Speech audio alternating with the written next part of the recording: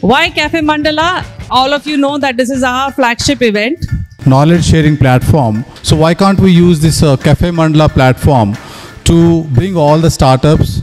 Genetic diseases create a huge burden, and actually a huge proportion of them are treatable if we are able to detect them early. So almost 80% of the adult population in the world is suffering from musculoskeletal pains. 1.5 billion people on this planet are suffering from neurological ailments like stroke, spinal cord injury. Portable instrument there, so it can be placed anywhere, and it will give the personalized medicine testing in just 5 steps. It will give the result in 90 minutes from sample collection to the result. What is the reason why we are not able to screen the NCDs at primary healthcare? The community are generally the lower economy people, and going to tertiary level healthcare involves time, cost and money. In this particular technology, contributing requirements of pharma companies and the cosmetic companies. So basically we will launch a device in first phase in India. India is having and 60% of these birth defects can be detected and managed prenatally with ultrasound. Doctors now can able to treat the more patients, the 59 out of them which are not taking the procedure. It's going to give them a long-term relief. The important aspect of this particular technology is that it's visual based. So the oligonucleotides or the probes and the primers is the secret sauce of our technology. Mostly our growth factors,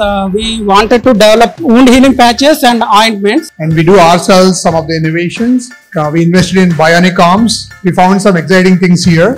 Most of the points they covered. Few interesting pitches are there, which we'll discuss later. We have super HNS and ultra HNS. I manage a portfolio of around 5,000 crore.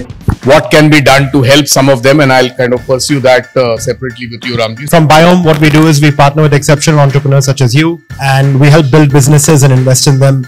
So it's really heartening to see, as a scientist, many of you have also turned into entrepreneurs and making commercialized products. Me coming from a technology background and also working in healthcare space, I understand how relevant some of the work you are doing is. As I said, I represent Tempus Law Associates.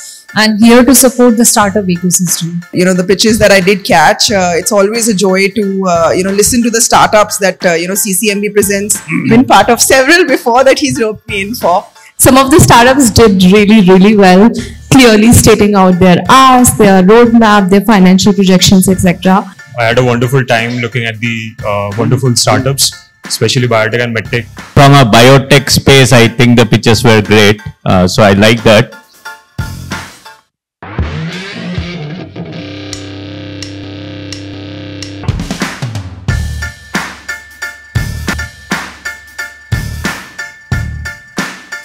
To stay informed about the startup ecosystem, subscribe to My Startup TV.